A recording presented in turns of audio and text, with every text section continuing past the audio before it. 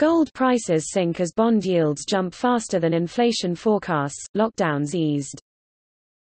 Gold prices sank to four-week lows at $1,681 per ounce in London trade Friday, losing over $45 for the week as major government bond prices also fell, pushing interest rates higher, following a shock jump in the U.S. government's employment estimate. Despite yesterday's U.S. benefit claims saying 42 million people have now lost their job in the 11 weeks of coronavirus lockdown, the Bureau for Labor Statistics today said May brought net jobs growth of 2.5 million, rather than slumping by a further 8 meters as analysts had forecast.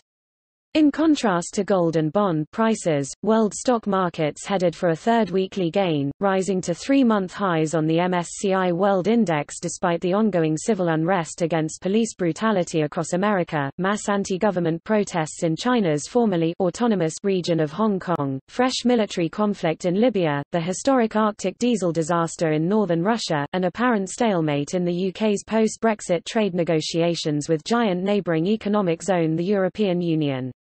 The UK gold price in pounds per ounce today fell to 2-month lows at £1,327, down 9.0% from mid-May's new all-time high. Although a record one-month addition to U.S. non-farm payrolls, May's steep growth reverses barely 1/10 of April's record 20.5 million collapse. But improving sentiment as lockdown measures ease and data improves has buoyed bond yields, says Bloomberg, citing this week's steep 0.2 percentage point jump in 10-year U.S. Treasury rates, the biggest increase since November.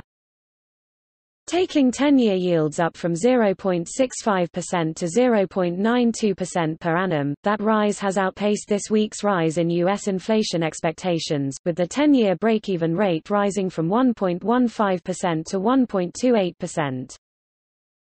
Over the last decade, the rolling 5-week correlation between gold prices and inflation-adjusted 10-year U.S. Treasury yields read 0.39 on average.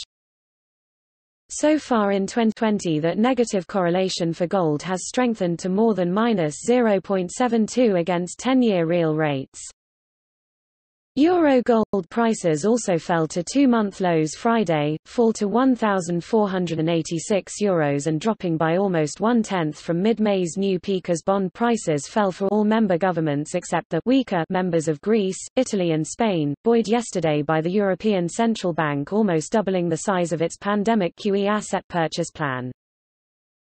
EU member states want to reopen the Union's internal borders by the end of this month, a commissioner said Thursday, while badly hit Spain is dramatically de-escalating its COVID lockdown from Monday. European Union leaders now hope to agree a €750 billion package of trans-regional aid and loans, funded by joint EU debt issuance, to boost a post-COVID recovery across the 27-nation bloc despite opposition among northern members led by Finland.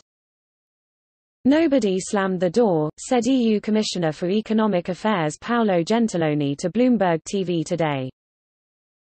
The majority of member states are in a negotiating position and knowing how it functions here in the Union, a negotiating position brings an agreement.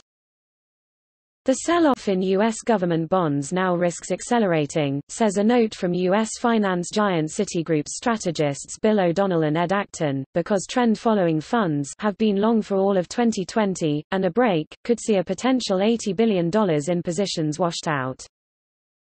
Among gold-backed ETF trust fund vehicles, the giant GLD product on Thursday saw its first outflow of investor cash in more than 2 weeks, as did the number 1 silver ETF, the iShares SLV product.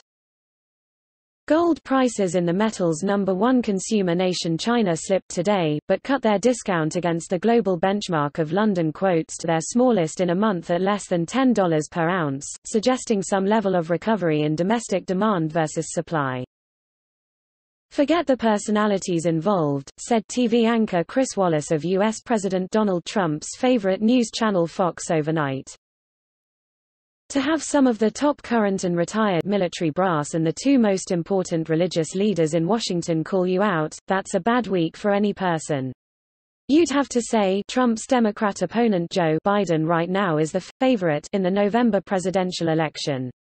Turkey's President Erdogan, accused this week of trying to create a personal police force dedicated to protecting him rather than the office he serves, meantime cancelled this weekend's reimposition of lockdown curfews in 15 cities, saying he wanted to avoid social and economic consequences. With President Vladimir Putin's popularity ratings sliding amid Russia's handling of the COVID crisis meantime, the Kremlin is pushing for constitutional amendments that could keep him in power until 2036.